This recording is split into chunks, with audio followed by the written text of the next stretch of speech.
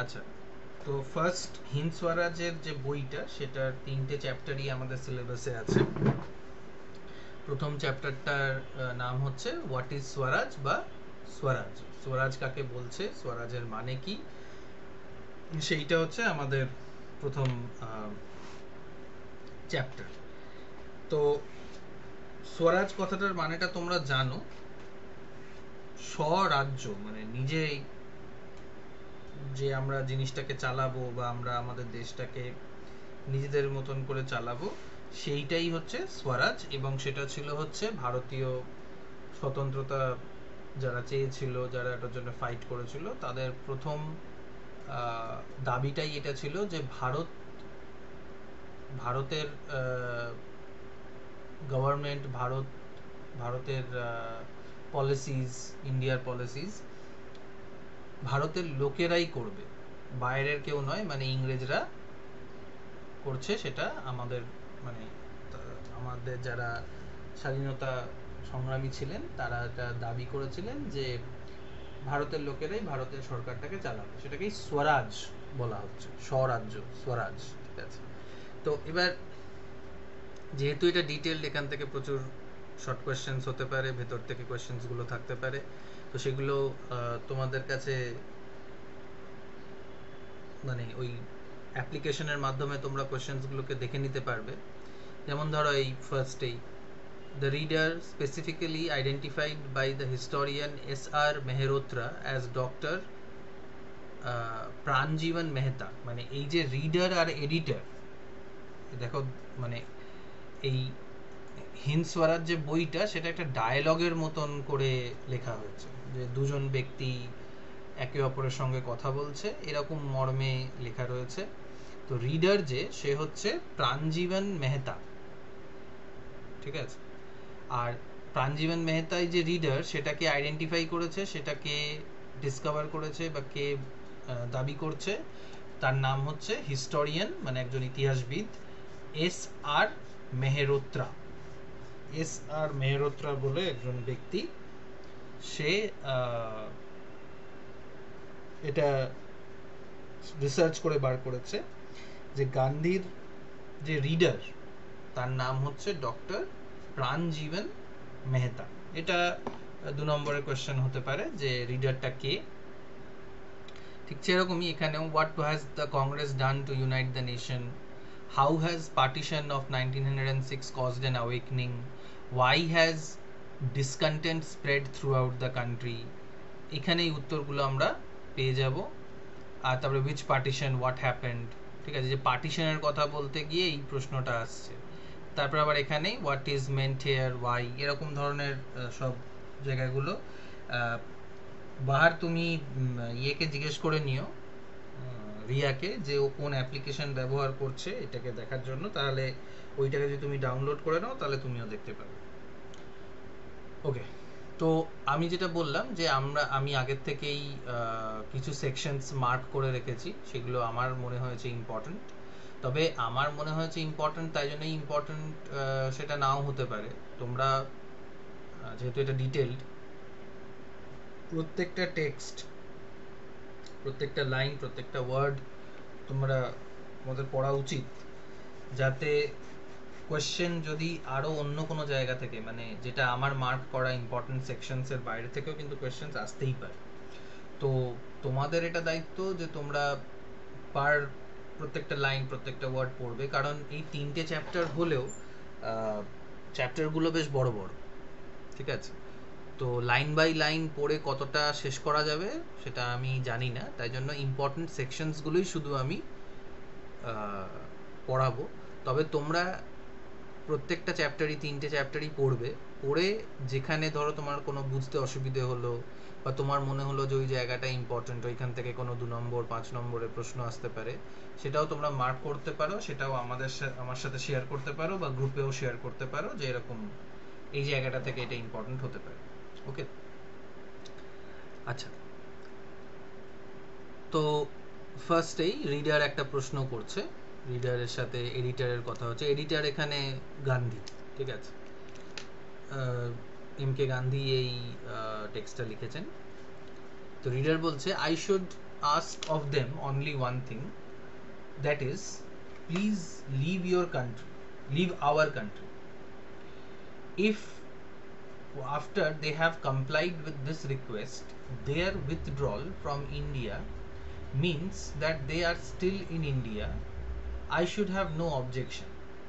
Then we would understand that in our language the word gone is equivalent to remained. তো কি জিজ্ঞেস করবে reader ওদেরকে, ওই ইংরেজদেরকে, প্লিজ লিভ আওয়ার কান্ট্রি। ও ওদেরকে রিকোয়েস্ট করবে, ওদেরকে বলবে যে আমাদের দেশ, মানে ব্রিটিশারদেরকে বলবে যে আমাদের দেশ ছেড়ে চলে যাও।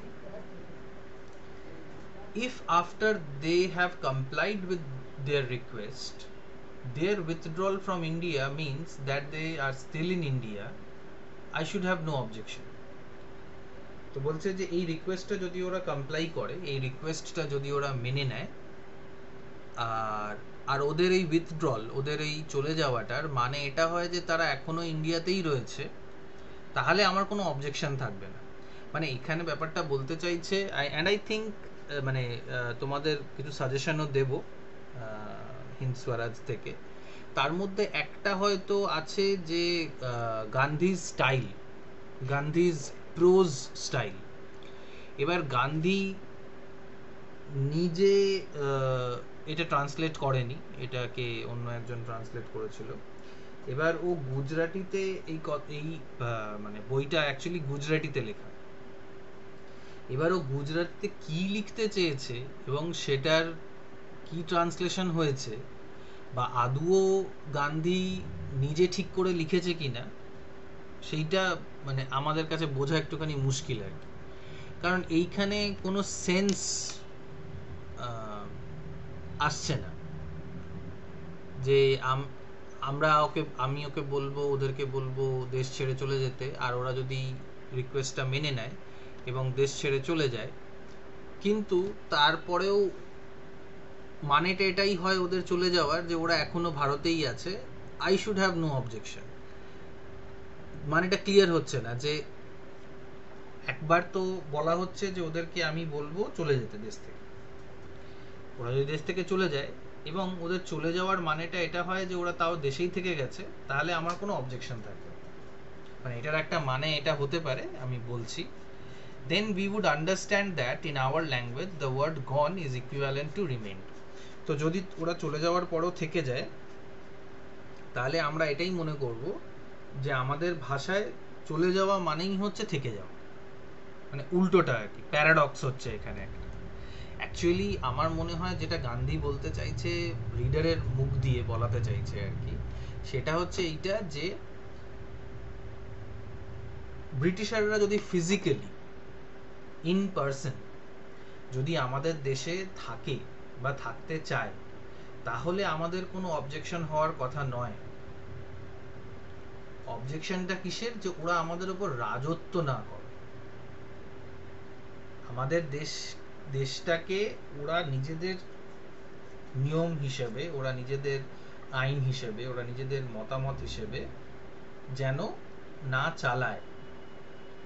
থাকতে চাইলে থাকতেই পারে এখানে, কতই বিভিন্ন ধরনের, বিভিন্ন ভাষা, বিভিন্ন জাতি, বিভিন্ন দেশের লোকেরা আমাদের দেশে থাকে। ভারত বলতে তো একটা কোনো জাতি, একটা কোনো ভাষা, একটা কোনো ধর্ম নয়। ভারত প্রচুর ভাষা, জাতি, ধর্মের সমন্বয়ের একটা দেশ। তো সেখানে যদি ব্রিটিশাররা থাকতে চায় থাকবে, কিন্তু ব্রিটিশাররা আমাদের পলিসি, আমাদের গভর্নমেন্ট, আমাদের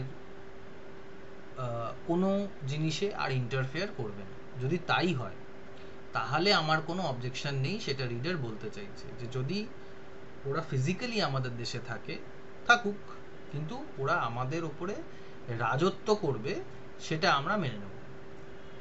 সেই অর্থে ওদেরকে চলে যেতে হবে, কিন্তু যদি তা ওরা ফিজিক্যালি থেকে যায়, থাকতে চায় আমাদের দেশে, তাহলে মোস্ট ওয়েলকাম। ঠিক আছে, এই ব্যাপারটা বোঝা গেল? হ্যাঁ স্যার, বুঝতে পেরেছি। বাহার? হ্যাঁ স্যার। আর দেখো এখানে একটা জায়গা মার্ক করা রয়েছে, this chapter is a critic of the prevailing notions of স্বরাজ।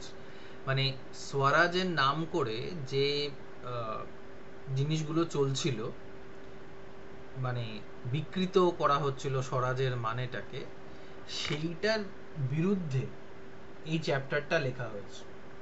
মানে অ্যাকচুয়াল স্বরাজ কি, অ্যাকচুয়াল ফ্রিডম কি, সেইটা এখানে আলোচনা হচ্ছে।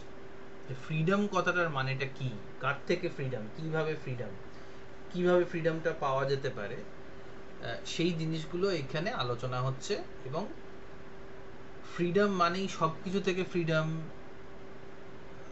কোনো রেস্ট্রিকশনস নেই, বা ব্রিটিশারদের থেকে কিভাবে আমরা ফ্রিডমটা পেতে পারি, সেই ধরনের আলোচনাগুলোকে এইখানে করা হচ্ছে। ওকে, নেক্সট যে জায়গাটা মার্ক করা রয়েছে সেটা এডিটারের একটা লাইন, বাদ বাকি রিডারের বক্তব্য। Why do we want to drive away the English? তো গান্ধী বা এডিটার সে বলতে চাইছে যে আমরা ব্রিটিশারদেরকে কেন তাড়িয়ে দিতে চাইছি, কি সমস্যা। রিডার বলছে বিকজ, বা এটা কোয়েশ্চেনও হতে পারে, যে 5 নম্বরের একটা কোয়েশ্চেন হতে পারে, তোমরা এটাকে লিখে নিতে পারো, যে why according to the editor or why according to the reader do we want to drive away the English? Why according to the reader or why according to the editor do we want to drive away the British, drive away the English? তো reader উত্তর দিয়ে বলছে, because India has become impoverished by their government, they take away our money from year to year, the most important posts are reserved for themselves, we are kept in a state of slavery, they behave insolently towards us and disregard our feelings. অনেকগুলো কারণ দেখালো reader বলছে যে ওরা আমাদেরকে আমাদের দরিদ্র করে দিচ্ছে, প্রত্যেক বছর কোটি কোটি টাকা, হাজার হাজার কোটি কোটি টাকা আমাদের থেকে চুরি করে নিয়ে যাচ্ছে, ওরাই সব ইম্পর্টেন্ট পোস্টস গুলোতে বসছে, ওরাই পলিসি বানাচ্ছে, ওরা আমাদেরকে দাস বানিয়ে রেখে দিয়েছে, আর আমাদের সাথে সবসময় খারাপ ব্যবহার করে, এবং আমাদের ধার্মিক বা সামাজিক যে ধ্যান ধারণাগুলো সেগুলোকে নিয়ে খিল্লি করে, সেগুলোকে নিয়ে বিদ্রুপ করে। তো এইসব কারণের জন্যই আমরা চাইছি যে ব্রিটিশারদেরকে, ইংলিশদেরকে আমাদের দেশ থেকে তাড়িয়ে দেব। নেক্সট একটা জায়গা মার্ক করা রয়েছে, why does the reader deem the situations useless? তো কোয়েশ্চেন ইউজলেস হবে না সিচুয়েশনস ইউজলেস হবে সেইটা ঠিক শিওর নই আমি, যাই হোক। That question is useless. It is similar to the question whether there is any harm in associating with a tiger. If he changes his nature, such a question is sheer waste of time. When a tiger changes his nature, Englishmen will change theirs. That is not possible, and to believe it to be possible is contrary to human experience. তো গান্ধী বলছে যে যদি তারা আমাদের টাকা না নিয়ে যায়, যদি তারা আমাদের প্রতি সহিষ্ণু হয়ে যায়, আমাদের সাথে ভালো ব্যবহার করে, আমাদেরকে আমরা যে যোগ্যতা আমাদের আছে সেই হিসেবে আমাদের ওদের গভর্নমেন্টে পোস্টগুলো দিয়ে দেয়, তাহলেও কি আমরা তাদের উপস্থিতিটাকে হার্মফুল বলে মনে করব?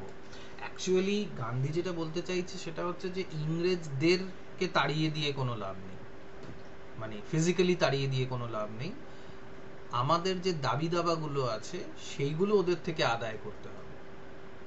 আর যেহেতু গান্ধী বিশ্বাস করতো অহিংসাতে, তো গান্ধী মনে করছে যে ওদের সাথে মানে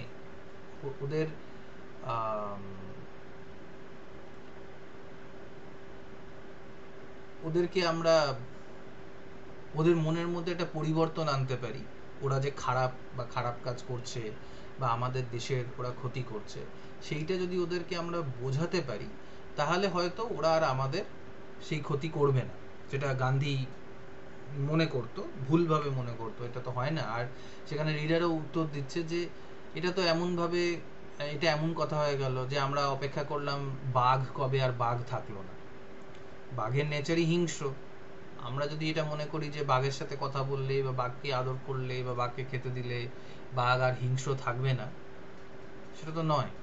সেটা করলে তো মানে সেটা ভুল।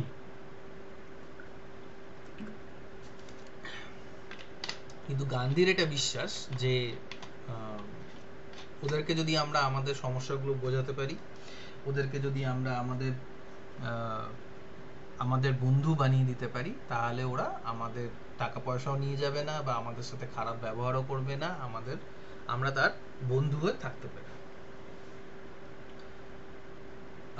তারপর একটা জায়গা মার্ক করা রয়েছে, the secret of the Japanese victory was,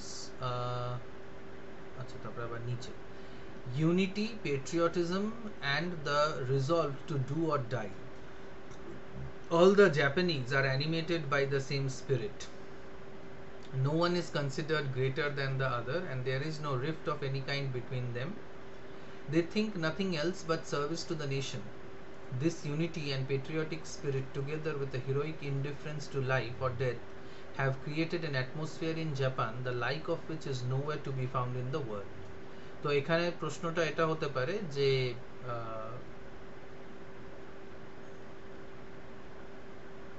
what is the secret of the Japanese victory? 37 নম্বর এটা পয়েন্ট, কিন্তু 37 নম্বর পয়েন্টটা আমি দেখতে পাচ্ছি না এখানে। হ্যাঁ, এই যে as is Japan so must India B. Reader বলছে যে ইন্ডিয়াকেও জাপানের মতন হওয়া উচিত। এবার জাপানের কনটেক্সটটা যেহেতু উঠেছে, তাই জন্য বলছে যে জাপানিজ ভিক্টরির সিক্রেটটা কি, কিভাবে জাপানিজরা জিতলো, কিভাবে জাপানিজরা Japan as a country developed so much. ঠিক আছে, তো উত্তরটা কি, unity, patriotism and the resolve to do or die.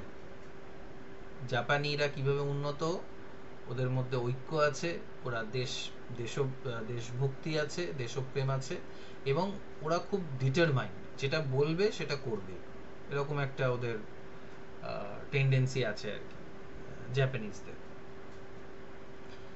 As a nation অনেকে এটা মনে করে যে জাপানিজরা খুব ওয়েল অর্গানাইজড, রিসোর্সফুল, ডিসিপ্লিনড, তাই জন্য ওদের দেশের অনেক উন্নতি, তাই জন্য ওদের দেশটা অনেক এগিয়ে আছে আমাদের ভারতের তুলনায়। যদি ওদের দেশের ছবি দেখো বা ওদের দেশের ব্যাপারে পড়ো, তাহলে জানতে পারবে যে ওদের দেশ খুব উন্নত, সায়েন্টিফিক্যালি, টেকনোলজিক্যালি, সোশ্যালি, কারাপশন নেই। আমাদের দেশটা সেরকম নয়, তাই জন্য মানে আমাদের জাপানের মতন হওয়া উচিত, এটা এখানে মানে রিডার বলতে চাইছে। ওকে, তারপরে অনেকগুলো এখানে ছোট ছোট কোয়েশ্চেন্স হতে পারে, এডিটর যেটা বলছে সেটার উপরে আর কি। তো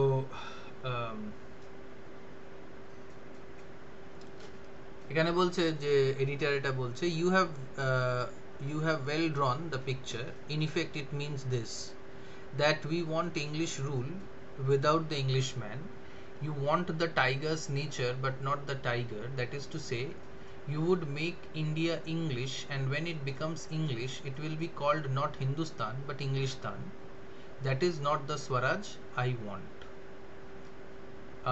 তো এডিটর এখানে বলছে যে আমরা ইংলিশ লোকজনদেরকে তাড়িয়ে দিয়ে ওদের মতন সিস্টেমটা আমাদের কাছে নিতে চাই,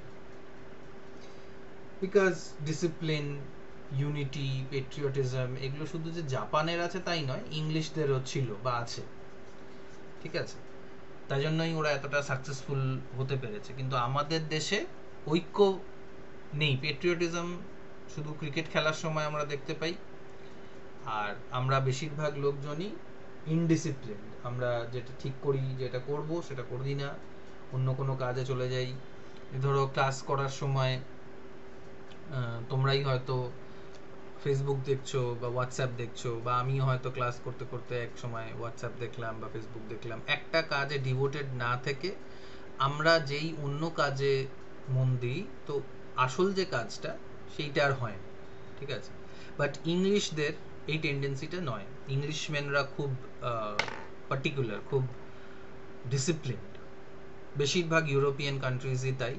ওরা যে কাজটা করছে সেটাকে আগে কমপ্লিট করবে, তারপরে অন্য কোনো কাজে হাত দেবে, বা মানে কাজটা কত তাড়াতাড়ি হবে সেইটার ব্যাপারে ভাববে, রাদার দ্যান কখন কাজটা কমপ্লিট হবে। কাজটা ভালোভাবে হচ্ছে কিনা সেটা ওরা দেখে, আর আমরা দেখি যে কাজটা কখন শেষ হয়ে যায়। কিন্তু এডিটর যে কথাটা বলছে সেই কথাটার বিরুদ্ধে মানে আমার বক্তব্য আর কি, সেটা হচ্ছে যে আর there no animals except the tiger in the jungle, shows how limited the ideas of Gandhi were in reality. তো আমি ক্রিটিসাইজ করছি আর কি গান্ধীর আইডিয়াটাকে, যে এখানেও যে বলছে যে টাইগারের নেচারটা আমরা পেতে চাই, কিন্তু টাইগারকে নয়, ইংল্যান্ডের ইংলিশম্যানদের নেচারটা আমরা পেতে চাই, কিন্তু ইংলিশদেরকে নয়। তাহলে কি হবে, হিন্দুস্তানটা পরবর্তীকালে ইংলিশস্তান হয়ে যাবে। মানে হিন্দুস্তান বা ইন্ডিয়ার যে ইউনিক নেচারটা, ইউনিক টেন্ডেন্সি যেটা, সেটা আর থাকবে না, ইউনিকনেসটা আর থাকবে না। আমরা ওই আর একটা ইংল্যান্ড হয়ে যাব। যেমন ওয়েস্ট বেঙ্গল গভর্নমেন্ট, মানে ওয়েস্ট বেঙ্গলের চিফ মিনিস্টার একসময় বলেছিলেন যে তিনি কলকাতাকে লন্ডন বানাতে চান বা লন্ডন বানাবেন, বা সেন্ট্রাল গভর্নমেন্টের থেকে অনেকবার এরকম বলা হয়েছে যে গুজরাটকে নাকি সুইজারল্যান্ডের মতন বানিয়ে দেবে বা ইংল্যান্ডের মতন বানিয়ে দেবে, এরকম। এটাকেই গান্ধী ক্রিটিসাইজ করে বলছে যে এই টেন্ডেন্সিটা কেন হবে আমাদের, আমরা কেন বিদেশিদের মতন হব, আমরা কেন নিজেদের মতন হব। তাহলে তো স্বরাজের পুরো ডেফিনিশনটাই পাল্টে গেল, যে আমরা অমুকের মতন কেন হতে চাইছি, আমরা নিজেদের মতন কেন হতে চাইছি। বাট আমার ক্রিটিসিজমটা, মানে আমি যে ভাবে দেখছি জিনিসটা, সেটা হচ্ছে যে আমরা এইভাবেই তো তৈরি হয়েছি। আমাদের যে ভাষাটা, ধরো বাংলা ভাষা, বাংলা ভাষা তোমরা এবার বলো, রিয়া আগে উত্তর দাও, যে বাংলা ভাষাটা কি কমপ্লিটলি ইউনিক? এটা কি অন্য কোনো ভাষার কোনো শব্দ নেই, অন্য কোনো ভাষার সাথে এটার কোনো মিল নেই, এরকম কি ব্যাপারটা রিয়া, বাংলা ভাষা? স্যার মিল আছে। যেমন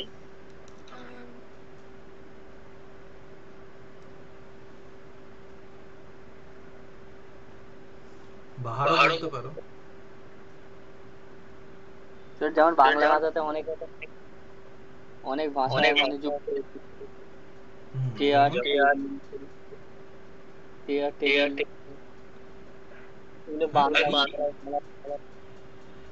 রিয়া মিউট করো, বাহারকে বলতে দাও, তারপরে তুমি বলবে।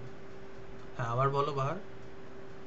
বাংলা ভাষায় যেমন অনেক ইংরেজি শব্দ যুক্ত হয়েছে, যেগুলো বাংলায় ওর মানে নেই। চেয়ার টেবিল হতে পারে, হ্যাঁ, আরো আরো আছে। ভাষা অন্য একটা ভাষাকে দেখেই তৈরি হয়। যেমন বাহার তুমি ইংরাজির কথা বললে, রিয়া বাংলায় কি মানে ইংরাজি ছাড়ার অন্য কোনো ভাষার কোনো যোগদান আছে বা কোনো প্রভাব আছে? স্যার অনেক বিদেশি ভাষাও তো আছে ইংলিশ ছাড়াও। যেমন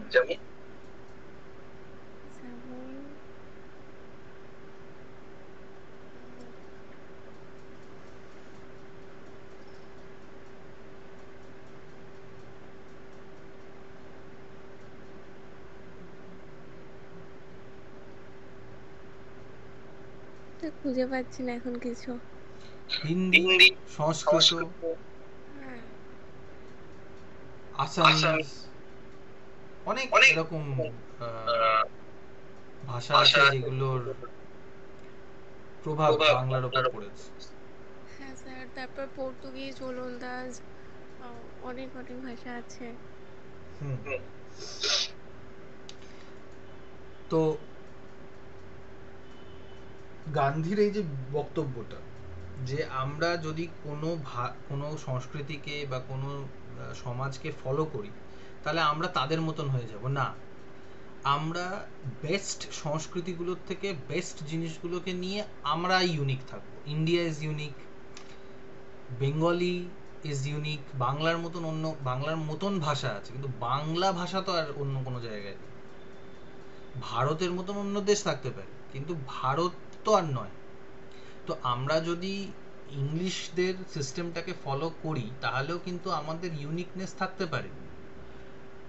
ইংরেজরাই একমাত্র যে বাঘ তা নয়, বা বাঘের যে সব জিনিসটাই আমাদেরকে নিতে হবে সেটা তো নয়। আমরা বাঘের মতন ধীর স্থির হতে পারি, বাঘের মতন আমাদের শক্তি আমরা করতে পারি, কিন্তু বাঘের মতন আমাদের গায়ের রংটাও করে নিতে হবে তা তো নয়। তো আমি এটাই বলতে চাইছি যে গান্ধীর যে থটটা, গান্ধীর যে আইডিয়াটা, সেটা লিমিটেড, ও লিমিটেড ওয়েতে এটা দেখছে আর কি। এনিওয়ে, আর একটা আছে, এটাকে পুয়ার আর্গুমেন্ট বলছি। না, এটাই আমি বলতে চাইছিলাম যে নামে কি আছে, মানে ইংলিশস্তান হবে কি হিন্দুস্তান হবে সেটা পরের কথা, বেটার হলো কি ওয়ার্স হলো সেইটা আগের আমাদের ধারণা, আগে আমাদেরকে ডিসাইড করতে হবে। আচ্ছা, তারপরে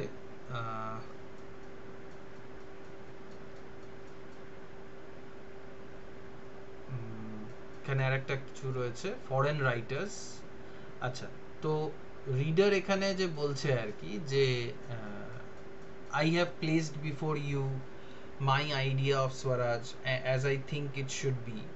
If the education we have received be of any use, if the works of Spencer, Mill and others be of any importance, and if the English Parliament be the mother of parliaments, I certainly think that we should copy the English people. এখানেই একটা সমস্যা যে আমরা ব্রিটিশারদের পার্লামেন্টকে বা English পার্লামেন্টকে mother of all parliaments কেন বলবো? Y or how is the English parliament the best parliament, the best constitution?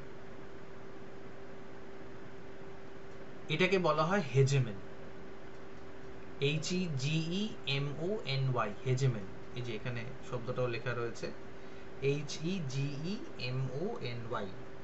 Hegemony কথাটার মানেটা হচ্ছে যে আমরা মেনে নিচ্ছি যে আমরা উইক, আমরা মেনে নিচ্ছি যে আমরা অন্যদের তুলনায় আমরা দুর্বল, বা অন্য জিনিসটা বেটার। এবার ধরো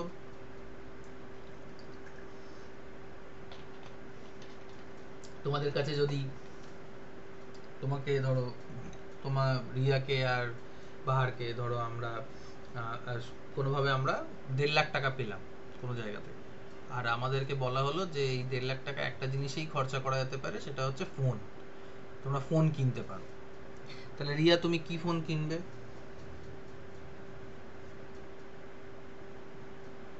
আমি স্যার আইফোন নিয়ে নিব। আইফোন। বাহার? একটা 5G কিনবো, একটা 10-15 হাজার টাকা। তো বাকি টাকাটা কি করবে? বাকি টাকাটা কোনো জায়গাতে ফোন? হ্যাঁ, ইনভেস্ট করতে পারি। না, ইনভেস্ট করতে পারো না, ফোনই কিনতে হবে। ওই 1.5 লাখ টাকা দিয়ে একটাই ফোন কিনতে পারবে। একটাই ফোন? তাহলে স্যামসাং নিয়ে নেবো একটা। স্যামসাং? হ্যাঁ।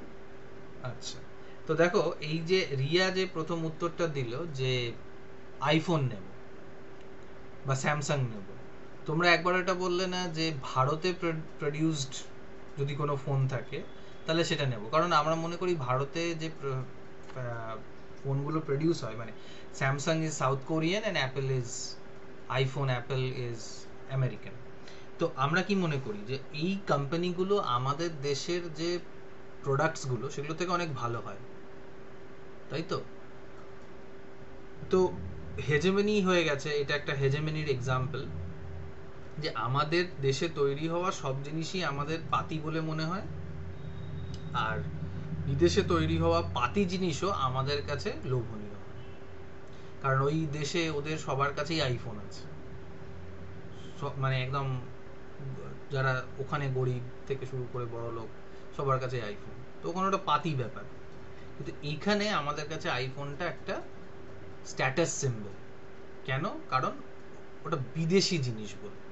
দেশি জিনিস হলে ওটা স্ট্যাটাস সিম্বল হতো না। ঠিক আছে, এখানে আরেকটা জিনিস এখানে মার্ক করা রয়েছে,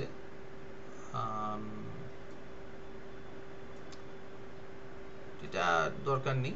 ঠিক আছে, তাহলে আজকে এটাও হলো, মানে এই এখান থেকে যে শর্ট কোশ্চেন্স গুলো আছে সেগুলোকেও তোমরা করে নেবে, দেখাবে আমাকে। আর দ্যাটস ইট ফর স্বরাজটা ছোটই ছিল, এর পরের একটুখানি বড় হবে আর কি।